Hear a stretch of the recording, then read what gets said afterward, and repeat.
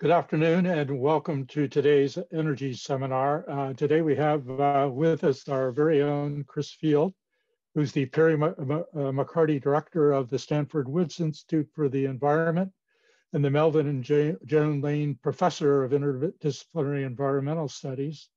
Here at Stanford, prior to that, he was a staff member at the Carnegie Institution for Science and founding director of the Carnegie's Department of Global Ecology from 2002 to 2016. And on a more personal note, I think we all owe Chris a great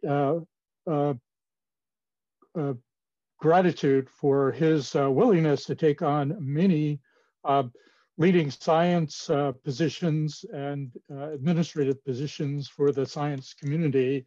In particular, he's been a great colleague in the Stanford Energy Environment community for many years, an outstanding member of the international scientific community, and last but not least, in my case, a stand-up, very influential person in the affairs of the Intergovernmental Panel on Climate Change. And today he's going to talk on a subject he'll probably tell you I don't know anything about that subject, but I think I do. And I've probably learned as much or more from him than anybody else. And his topic today is biomass, energy, and natural climate solutions, a meaningful piece of the solutions portfolio, a very important and timely topic. Chris, take it away. Well, thank you so much, John, for the introduction and the chance to share some thoughts with all of you. I want to be clear up front that my bottom line is in the title. You know, we live in a kind of an all-in society, and it's always a challenge to present a nuanced picture that says this is a topic that has some really compelling advantages, but it also has some compelling disadvantages. And that's going to be the message that I'll be leaving all of you with today. Let me start out with just a comment on the role of biomass in our current energy system. You know, we tend to think about the idea that we live in a fossil economy, but it's important to remember that all that fossil fuel used to be biomass at some point, and it actually was really a lot of biomass. Jeff Dukes did a really wonderful study of this almost 20 years ago now, where he calculated the efficiency with which organic matter was converted into fossil fuels, and his conclusion was that producing a single gallon of gasoline required about 90 tons of ancient plant matter.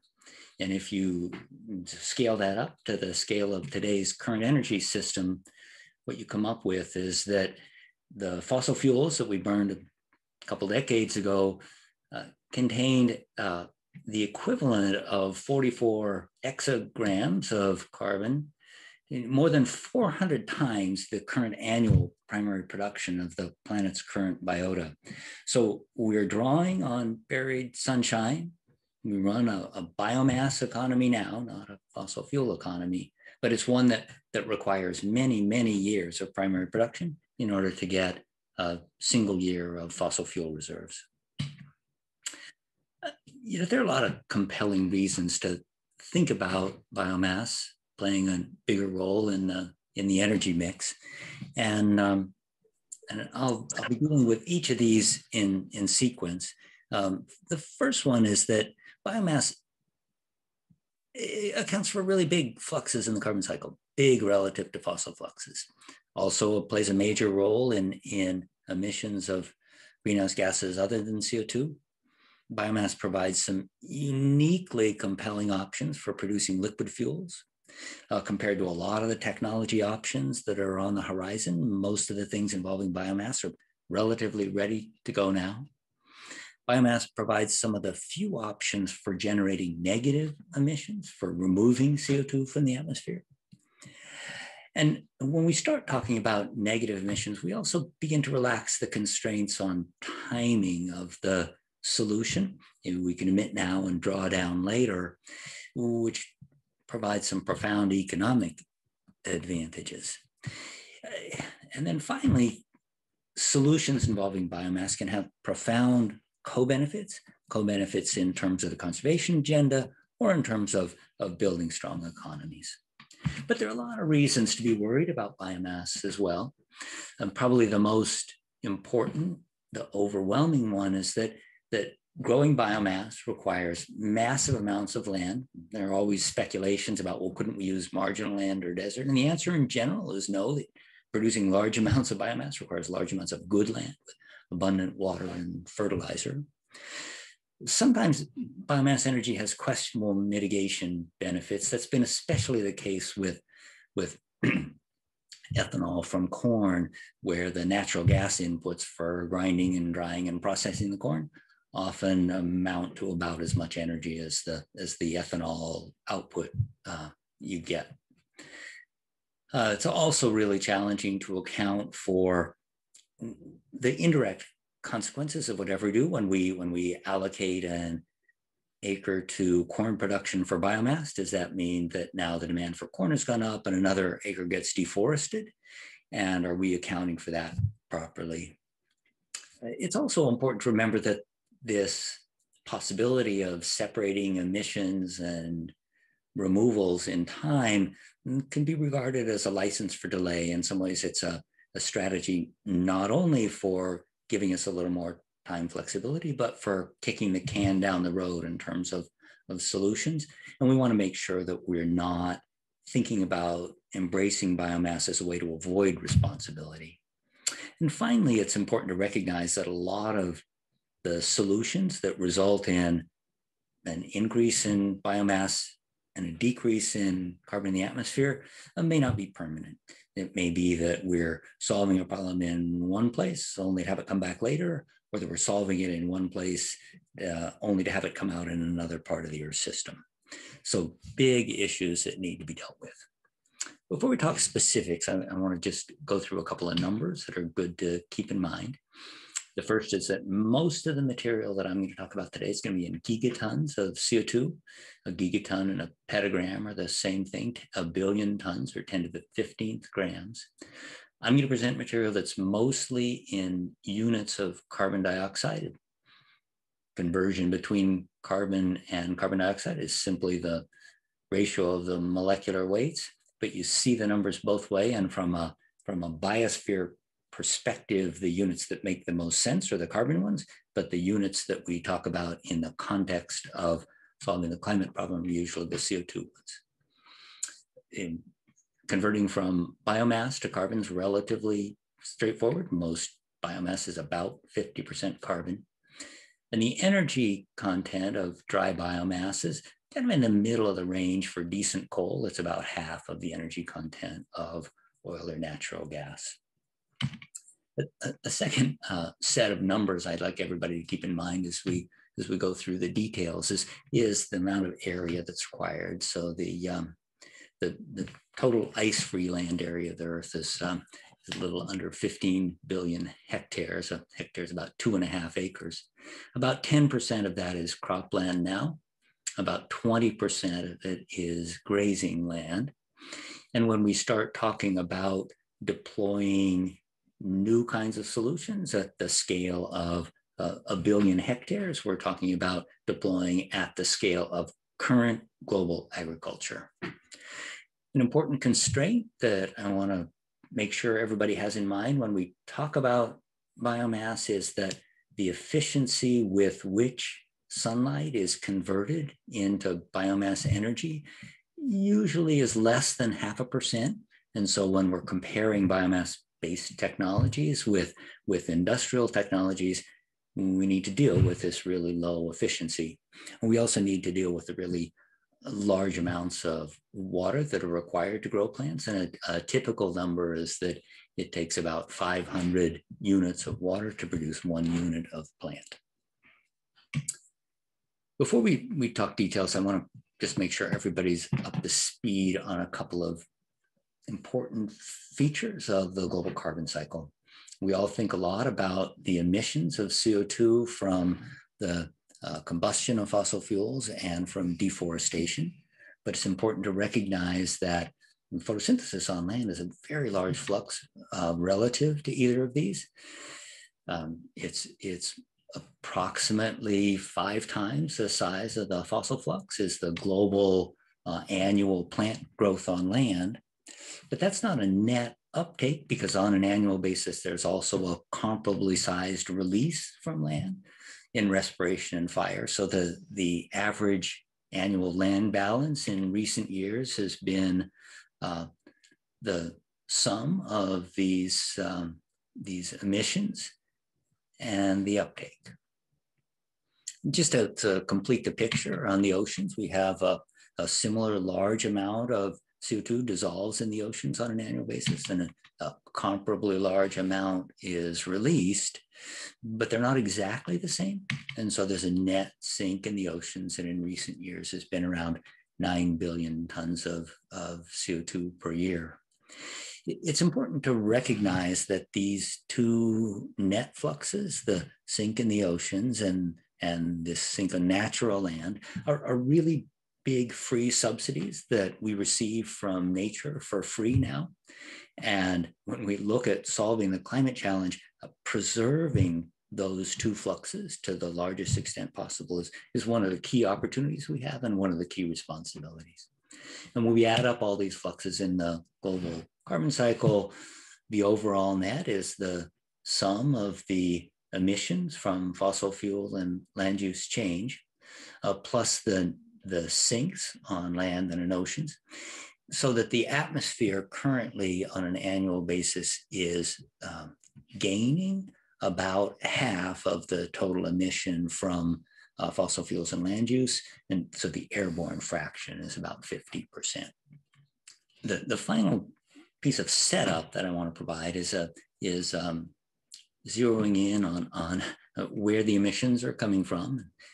As you know, about 3/4 of recent emissions come from the energy sector, and the remaining quarter comes from agriculture, forestry, and other land use, what's awkwardly called AFOLU here, and industry and waste, with industry being particularly steel and cement manufacturing.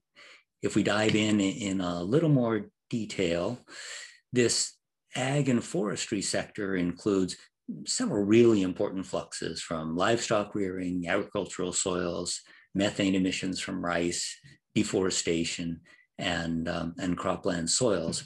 And when we think about deploying biomass solutions, a lot of the solutions are going to be in the spirit of decreasing these emissions from agriculture, forestry, and other land use. Now, when we think about constructing solutions to the global climate problem, it's important that we think in budget mode. We know there's essentially a linear relationship between the total amount of carbon dioxide since we started emitting carbon dioxide and the total amount of warming. And that warming is essentially forever. So that we know the emissions through 2019 have been a little over 2,300 billion tons of CO2. If we want to have a 66% probability of limiting warming to 1.5 C or less, got about a little less than 2,800 billion tons of total capacity. If we move that to 2C, it goes to about 3,540 billion tons. So the overall math is that if we want to have a 66% probability of limiting warming to 1.5 C, the remaining budget is order 500 billion tons of CO2. A 66% probability of limiting to 2C is order 1,200 billion tons of CO2. And if you simply divide the 2019 emissions into those numbers, you can see that we have very little time left without the budget being exhausted. For that 1.5 number, it's less than a decade. For the 2C number, it's on the order of 2 to 3 decades. It's obviously the reason that there's so much emphasis on the timing of tackling the climate problem, but it's also an important reminder of why negative emissions in the future could be important. They provide the opportunity of exceeding the budget and then backing down to meeting it at a later time. That exactly what time we want to meet it is not determined anywhere in policy. So when we look at how we might achieve that in terms of an emissions trajectory, I'll think in terms of business as usual, and then cutting our emissions through the century. But it's important to note that there are some CO2 emissions that are really difficult to decrease. And there are some emissions of other greenhouse gases that are difficult to decrease. And if we want to get to zero, as is required by the budget, we need to come up with some way to generate negative emissions, either with an industrial process or a biological process, so that we can start generating negative emissions in the relatively near term and make the whole economy go net negative sometime in the 21st century. So that a trajectory for 2C might look like this, with a building pool of negative emissions starting in the near term, and a trajectory that gets us to 1.5C requires an even bigger pool of negative emissions, and a transition to making the global economy net negative closer to mid-century than at the end of the century. This challenge of negative emissions has really shaped a lot of the discussion about climate change solutions. And if you ask how much we're talking about, the interquartile range for the recent IPCC special report on 1.5C is 600 to 1,000 gigatons of CO2 negative emissions removed from the atmosphere between now and 2100, more than the total remaining budget for 1.5C. And there are lots of approaches we can use for this. We can use industrial approaches, geological, oceanic, biological, or combined, but that we've got to think about it both for generating net negative emissions across the whole economy, and for offsetting the difficult to reduce or intractable emissions from things like steel or cement manufacturing, methane or nitrous oxide from agriculture. Negative emissions have also come into focus because, at least in principle, a lot of the options are ready to go technologically and look like they're likely to be affordable. I do want to emphasize, though, that this issue of a temporal disconnect is really a slippery slope. And there's nothing in any international climate negotiation that says when we would get back to our target. And there also is nothing that intrinsically holds the feet to the fire of countries, companies, emitters, that really strongly encourages, requires a linkage between delaying emissions now and really being serious about negative emissions in the future. It's one of the big liabilities associated with the biomass solutions that generate negative emissions. So there are really three ways you can get to negative emissions. And one is using the land and ocean, amplifying the kinds of sinks that we already talked about. The second is biomass energy with carbon capture and storage, where the basic idea is growing biomass removes CO2 from the atmosphere. The biomass is converted into electricity in a power plant, producing CO2, which is then grabbed and compressed and injected into a geological storage, producing electricity as a consequence of the way the operation is managed. And the other technology option is direct air capture, where the basic idea is that CO2 is stored in a chemical solution, captured from the atmosphere, put in a chemical solution, released from the chemical solution, compressed and pumped into a geological reservoir with a net input of electricity. Land and ocean sinks are something that happen all the time, and we know how to manage them. BECCS involves relatively simple technologies that we think we know how to do, and direct air capture involves a combination of things at a variety of different levels of technology readiness. The pictures of what these look like is that going for us, we really know how to do direct air capture. We're beginning to see deployed at the something between the laboratory and the full industrial scale, and biomass energy with carbon capture is beginning to be deployed at approximately the 1 million ton scale, so commercial but not transformative of the Earth system. And when we look at the way the carbon cycle is envisioned in the future, most of the thinking is around very large amounts of negative emission. This is an example from Shell's Sky scenario, which is their 2C scenario. And you can see the combination of very large amounts of energy from biomass and substantial amounts of negative emissions, here showing something over 10 billion tons per year of negative emissions with CO2 captured either from the air or from smokestack emissions and injected into geological reservoirs. So the idea that we solve the problem on the back of large amounts of negative emissions, really key to the thinking and key to the way we process biomass energy going forward. So what are our biomass options? There are lots. When we think about, and there are two main flavors of biomass for climate solutions that I want to talk about. The first is biomass as an energy source, where we're harvesting biomass, using it for energy, and either doing that as a low CO2 or a no CO2 option, depending on whether we capture the CO2. The second is enhancing natural sinks or decreasing releases from natural ecosystems. For biomass energy, we can look at lots of sources from waste, from good stewardship, for example, removing excess fuels in wildfire areas, or dedicated biomass. And most of the thinking in recent years has been about dedicated biomass crops, but I think that there are many not yet developed opportunities in the good stewardship and in the waste biomass. When we look at natural climate solutions, there are two important pathways we need to think about.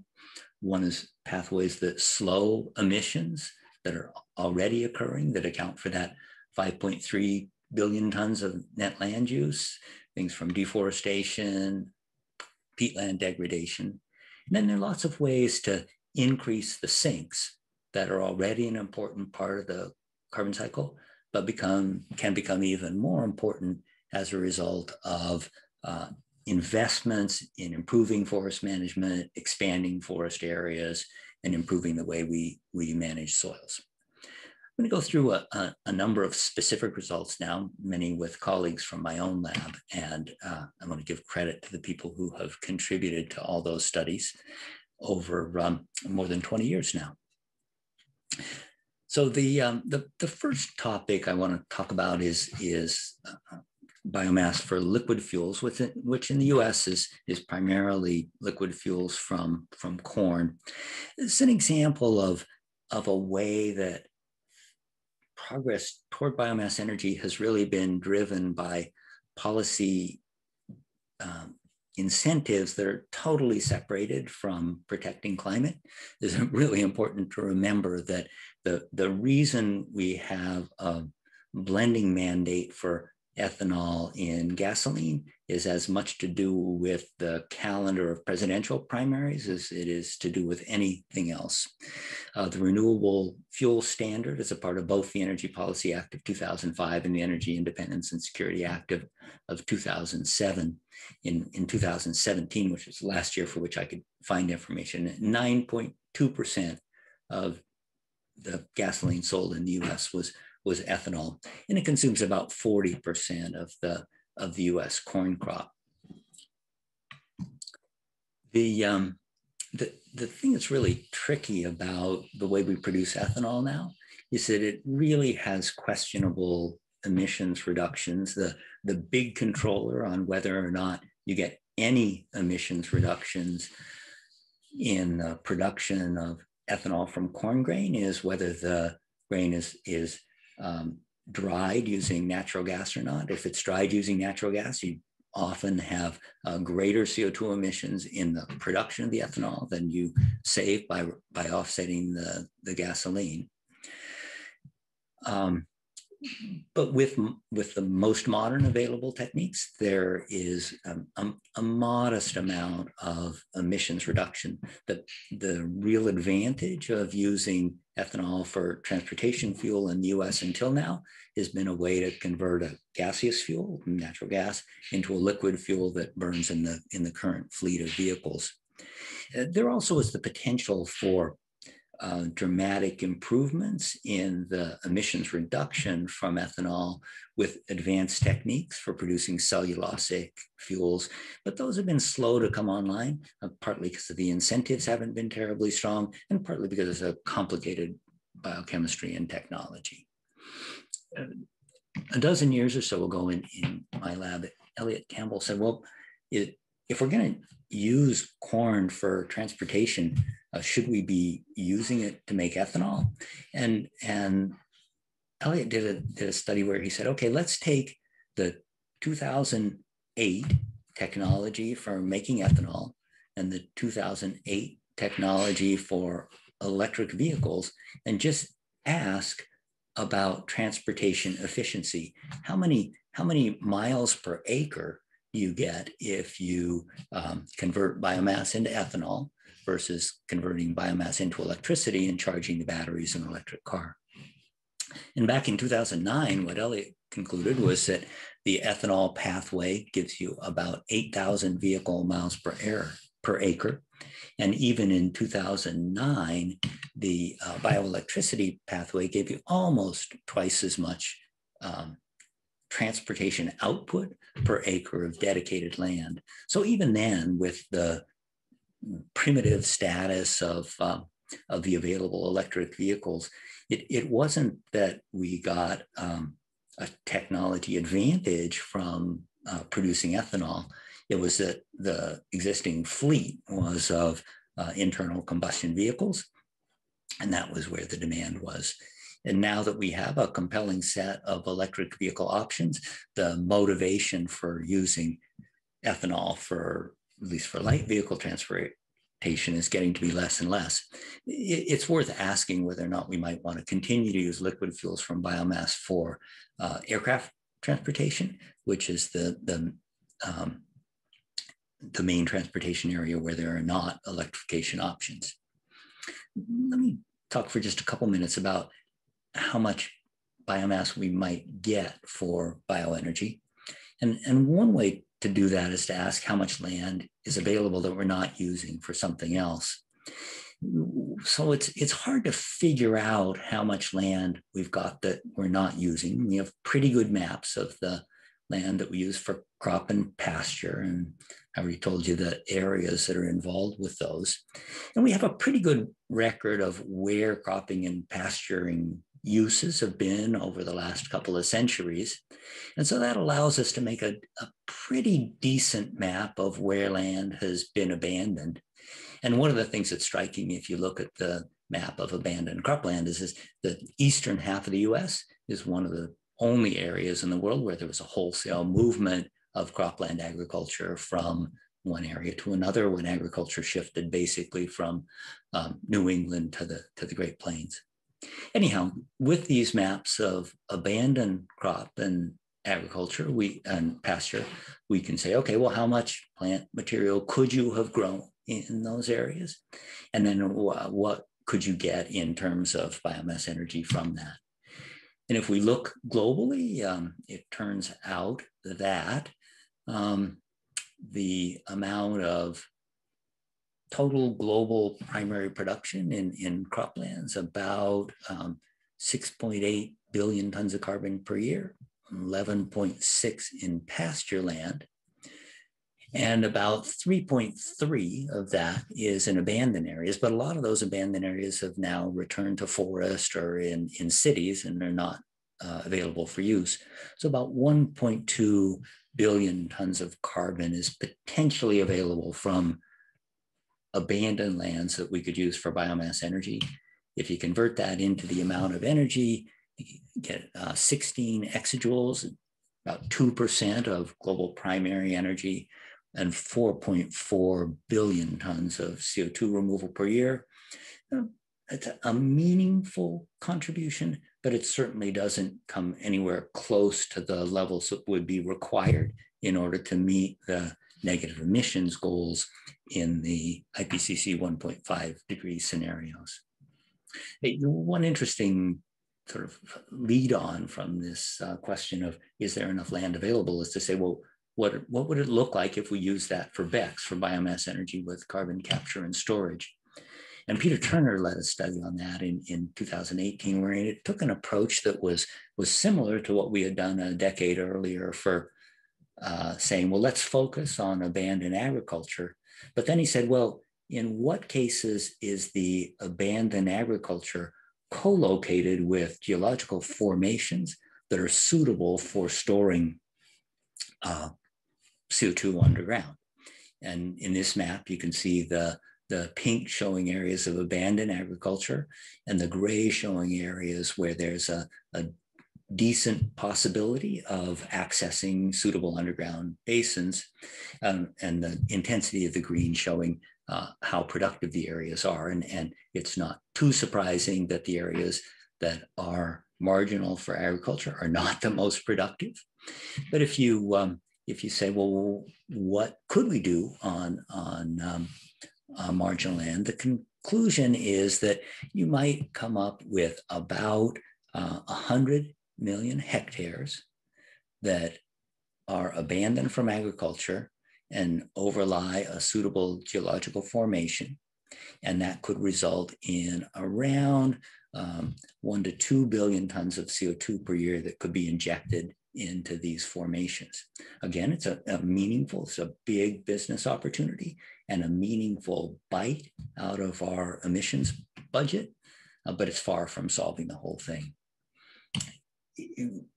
And the U.S. is actually one of the, it's kind of the Saudi Arabia for BECCS potential. E.J. Beck led a really nice study that was published just a couple of years ago asking what is the overlap between areas that could produce biomass for energy use and areas where we have suitable underground formations for storage. And you can see the storage sites crosshatched and the intensity of the green showing the amount of plant material available. The US has lots of good storage sites shown in the brighter orange colors. And the plot on the right-hand side of the screen shows that the fraction of that capacity that has been used up already is very light, and that there's real potential for increasing carbon storage.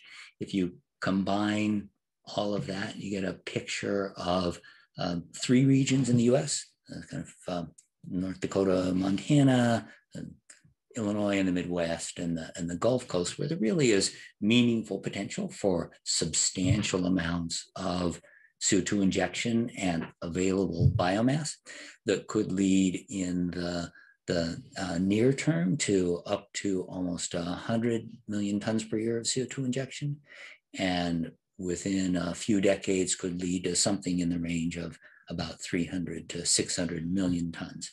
Again, not solving the global problem, but getting us pretty far along. As I leave the biomass energy topic, the one additional thing I want to talk about is wood pellets, which are really new in the conversation. But you can see that the utilization of biomass for heat substantially greater than it is for transportation or electricity. And that's mainly in wood pellets, which are a dominant part of the renewable energy strategy in the European Union, mainly because they're considered carbon neutral, even though in many cases they're not.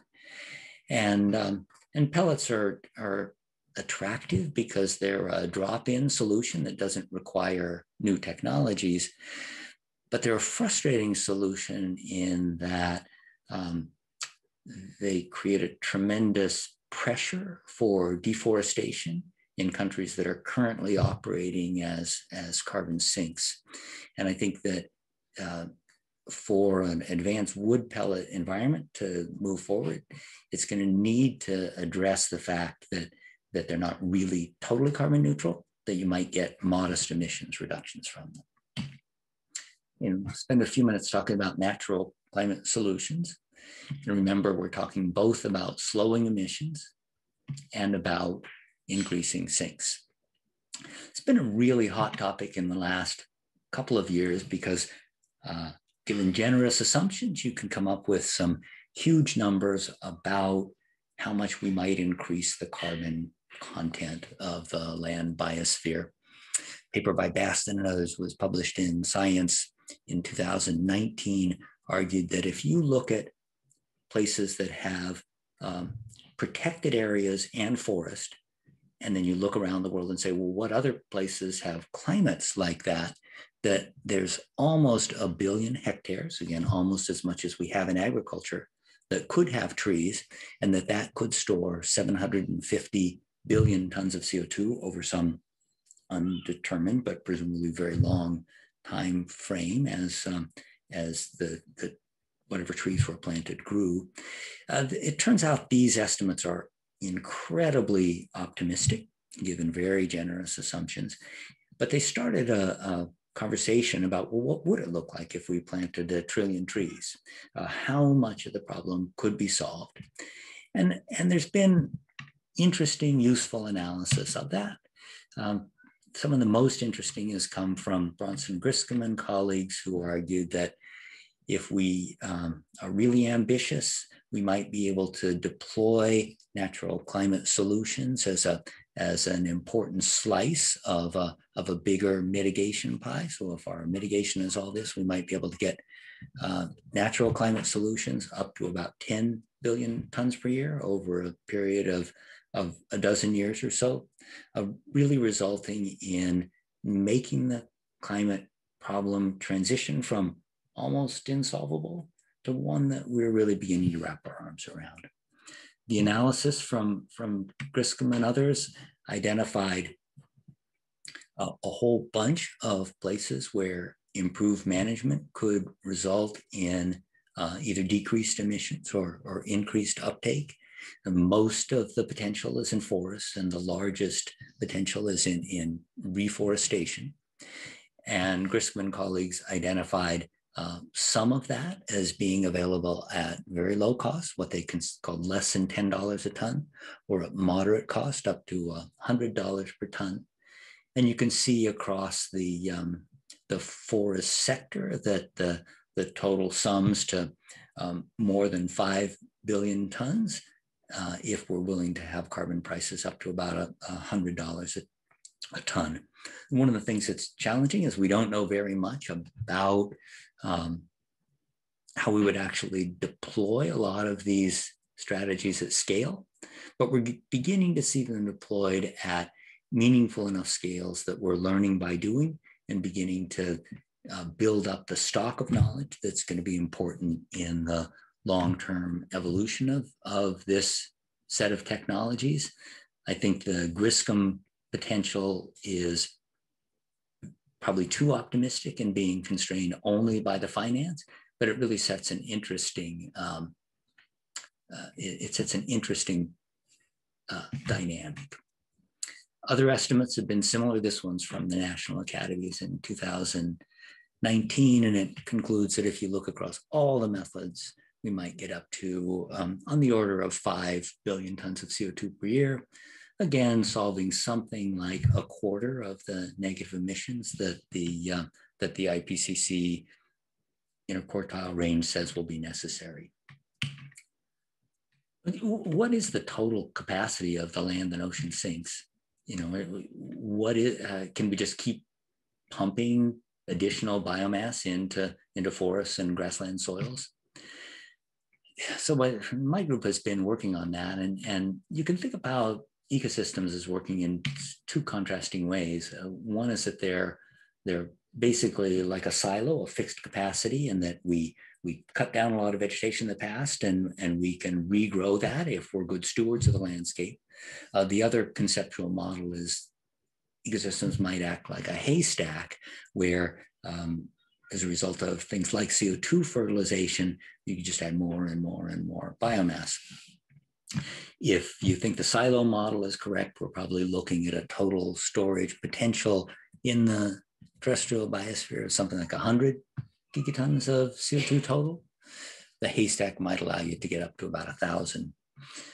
We know that over the historical period, we probably released between 750 and 1,000 billion tons of CO2 into the atmosphere as a result of cutting down forests and mistreating soils. We also know that land sink that I talked about earlier has been operating over many years and has probably replaced about 500 billion tons. And so you might say, well, that the remaining that could be refilled with the silo estimate should be 200 to 300 billion tons.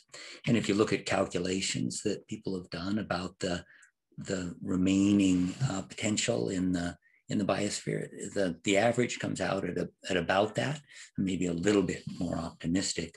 And there've been really a lot of studies published now that say, well, how much carbon could we get into the terrestrial biosphere?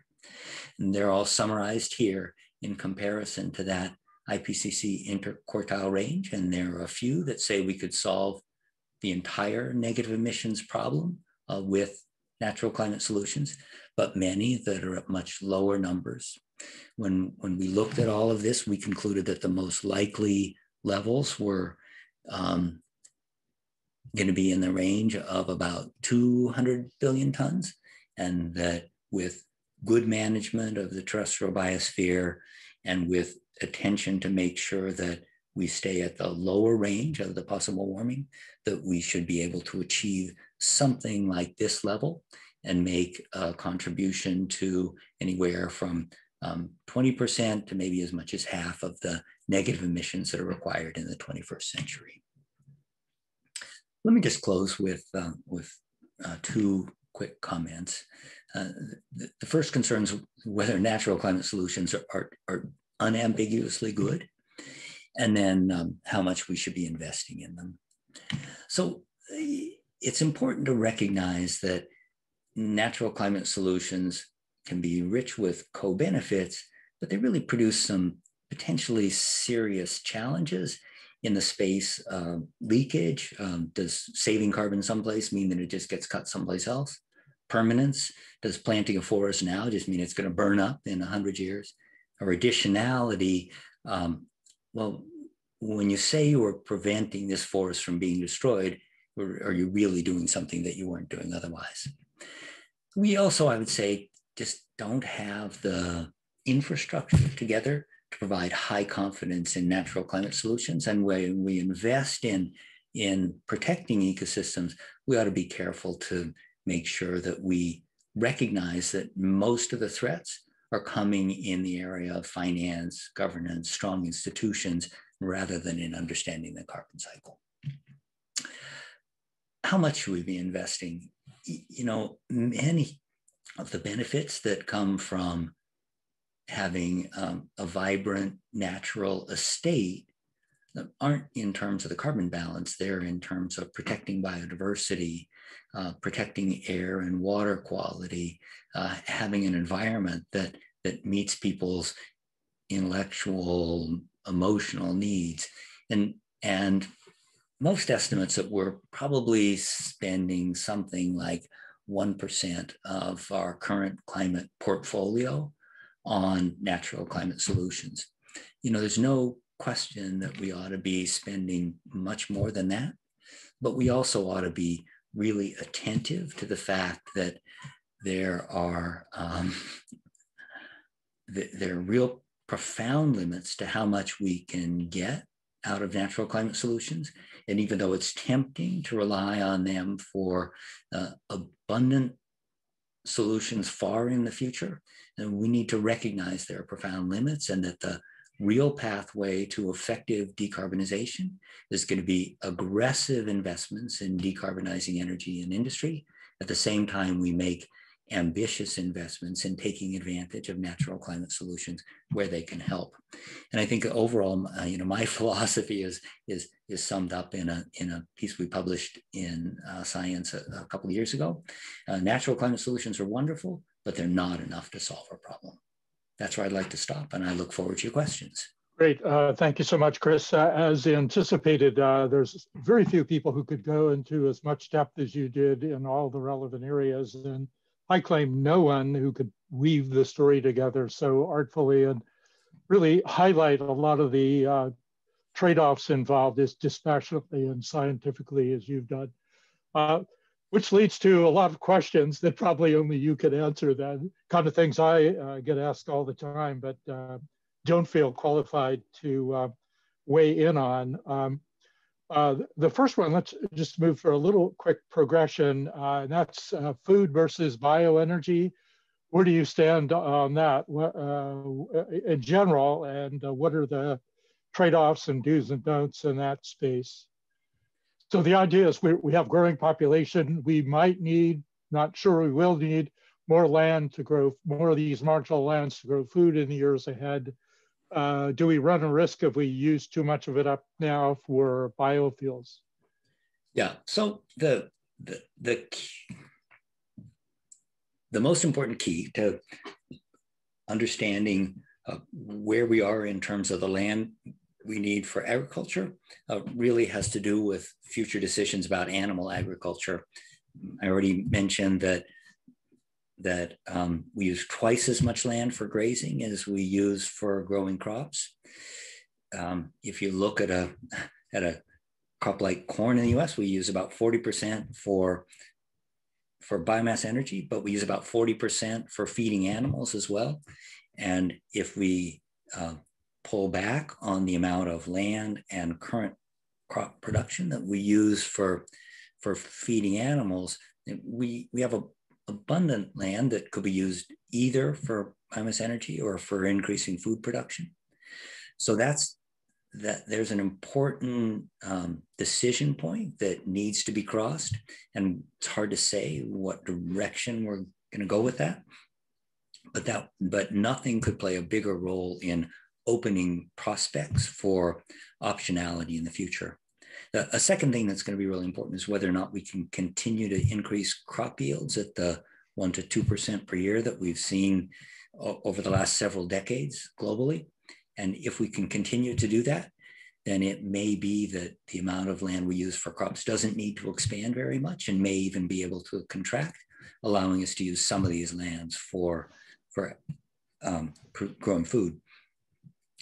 It's important to not think of the marginal lands as a ripe for use for biomass or food production, because in most cases, these were abandoned from food production because they weren't all that great. Great. Moving a little bit in that direction, we got a number of questions about what the boundary is of your natural storage, well, actually natural and engineered. So I wonder if you could talk just a little bit about soil-based biomass storage, including biochar perhaps, and also ocean biofuel production. Just as things, are those, do those give you optimism about large numbers being possible, small numbers don't do it at under any conditions and whatnot? I didn't talk at all about oceans, obviously, and there has been lots of speculation about way that we might use biomass in the oceans to increase carbon storage. It's important to recognize that on both the land and the ocean, there's a strong connection between biological fixation and biological release, and it takes very special circumstances for carbon to be stored for a long time, especially in the oceans where the typical delay between fixation and primary production by a phytoplankton and release in the death of that organism or its consumption by another one is only a few days. So getting large amounts of storage is a much harder problem than just getting large amounts of photosynthesis. And there are ways to think about it, the sinking biomass that may turn out to be practical, although my guess is that they'll be quite limited. You know, we have lost a substantial amount of carbon from global soils. Rebuilding carbon stocks in soils is something that can be done with good stewardship. It can be done by increasing yields as well. And there are lots of win-wins in the biomass space. Good stewardship of soils that can increase yields and increase carbon storage is one of the clearest win-wins. It's unlikely that the total amount of carbon stored is going to be a significant fraction of, for example, this amount of negative emissions that are required in the rest of the century. Great. Then we have, not surprisingly, given our audience some very good probing questions on everything from the role of the private sector in promoting negative net emissions, including natural and engineered sinks, and that maybe the private sector has many elements to it, but things like is it greenwashing? Is it business opportunity, in your view, dominantly greenwashing, business opportunities, investment opportunities and whatnot? And alongside that, more generally, a lot of interest in equity, defined pretty broadly. We actually had several questions by a student from Iowa who said, who observed that in Iowa, there's a lot of biofuel production and nobody uses it, but they're cheap. In California, there's a lot of biofuel use, but it's very expensive, and by and large, we don't produce any. So anything in that space that you would like to address further, particularly given how we can all work together in a kind of fair and just future, which seems to be the ethos of the current administration? Yeah, it's a really great question, and I'm really glad that people asked it. The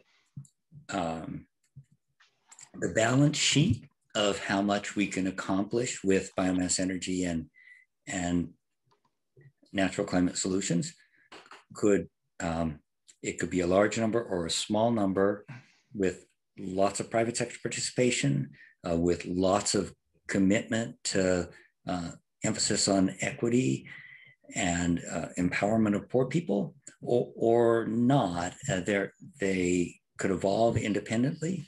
I think let's first look at the opportunities for the private sector. And we have relatively immature markets for natural climate solutions, especially. And many of the arguments in favor of natural climate solutions are that they provide compelling life opportunities for indigenous communities and for developing economies. And they certainly do. But at this point, the incentives are far from in place in order to bring those to maturity. There's also the risk, especially if you think more in terms of commercial biomass production, that some of the areas most important for indigenous communities might be converted to large-scale plantations, which can generate large amounts of carbon, but are really hard to manage in an equity-fulfilling mode. There has been in the natural climate solutions community, especially an appropriate and important focus on advancing equity agenda in parallel with a natural climate solutions agenda. And that will require a lot of work. In the biomass energy space, I think we're likely to see the same kinds of trends that we've seen in other manufacturing and services, and unless there's a real commitment to making sure that equity considerations are paramount. Yeah, I know, for example, you're supporting some work on market design in a way that's designed, maybe you need NGO and international community support for this, to make these offset schemes a good deal for these smallholders, so-called, in developing countries, and not allow them to be used for the benefit, paid for, but also for the benefit of people outside, sometimes to the detriment of the so-called smallholders. Do you think we need more research in that area and more thought about how to organize that and create the proper incentives for both sides of the equation? Yeah, absolutely. Offset schemes where an emitter can purchase offsets in order to continuing emitting but still meet a decreasing cap have been incredibly unpopular in the environmental justice community. For people who live near emitting facilities, the idea that the facility can continue emitting by protecting a forest thousands of miles away is grotesquely unfair, and I totally agree with that. And so one of the things that we need to do is distinguish offsets that are essentially weaseling out a responsibility from developing new ways to remove carbon from the environment, from the atmosphere, or to decrease emissions. And I think that the design won't come out in a way that works for people and communities and economies unless that's a really intentional goal. And I would say that we are just beginning to have the kinds of conversations about how to make that a reality. Super. More generally, closing question in your transition to the post-event press conference with selected students. What advice would you give to students who want to join this quest for decarbonization from your point of view? Everything from how can they get a job in your lab or get into your grad program to have a career that lasts many years that will be impactful. Any tips on where you think the most help is needed, and therefore that would be most fulfilling for the students in the audience? Well, I'm always eager to talk with people who want to do research in this area, so they should definitely contact me. But I am seeing a real explosion of interest in private sector ventures in this space, either focusing on carbon quantification, using especially satellites and advanced eddy flux and lots of technologies for having a better sense of how carbon stocks are changing over meaningful landscapes, whole countries in many cases. There's lots of work in actually setting up the financial markets. And we're seeing lots and lots of work in the actual production and processing of especially biomass energy. So I think that the stage we're at in general is that even though a few aspects of this space are technologically mature, it's really only beginning to spin up as a core part of a broader climate solutions agenda. And my expectation is that it's going to be a big employer in coming decades in the finance space, in the technology space, in the environmental monitoring space, and hopefully in the environmental justice space as well. Great. Thank you so much, Chris. Before I give you final thanks, I'd like to alert the normal attendees of this seminar that there's no seminar next week in respect for the national holiday. I think it's President's Day next Monday, so no seminar next week. With that, I'd like to thank Chris one last time for a very engaging, thoughtful, and important seminar on a subject of great importance. Thank you so much, Chris, for all you do and for this great talk today. And now you can transition to the student portion of the talk for those lucky students. I think I'm unable to bid my way into the post-seminar. So thanks once again for a great talk, and we'll look forward to seeing more from you every day in the next 4 years and hopefully more. Thanks. Thank you, John. Great. Thanks, everyone. Thanks so much.